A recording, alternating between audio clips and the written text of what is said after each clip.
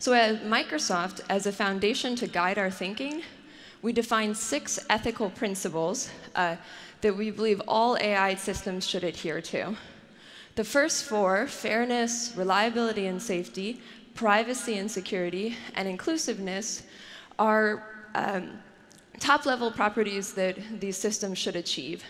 The second 2, transparency and accountability, underlie everything and are about how we build our systems and how we allow people to interact with them. So, principles are only a first step in a long journey. The real challenge is making this vision a reality and putting our principles into action. So today I'm going to talk a little bit more on some of the first steps that we've done to sort of enable putting these into action. Responsible AI is one of the most complex and broad topics that we have in the field of AI. It's challenging because it brings together both social and technical issues, and it requires nearly every function in product development, everything from business understanding to technical details in data acquisition and modeling, to details on how we deploy and operational logistics. And at this point, it's very hard to separate all of these. And so we really have to bring every function together when we think about building AI responsibly. The state of the art in the industry is pretty early stage.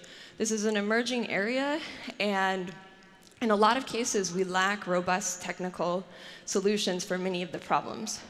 So as a result, when you hear talks like this, a lot of the focus is going to be about people, best practices such as testing with diverse user groups, building diverse teams, bringing in domain expertise, a lot of focus on process, reviewing, documenting, checking things.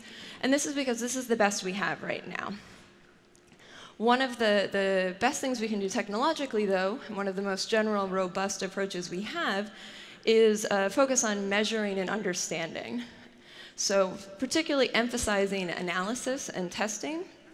And the good news about this is that measuring and understanding complex metrics is something that the field has experience in.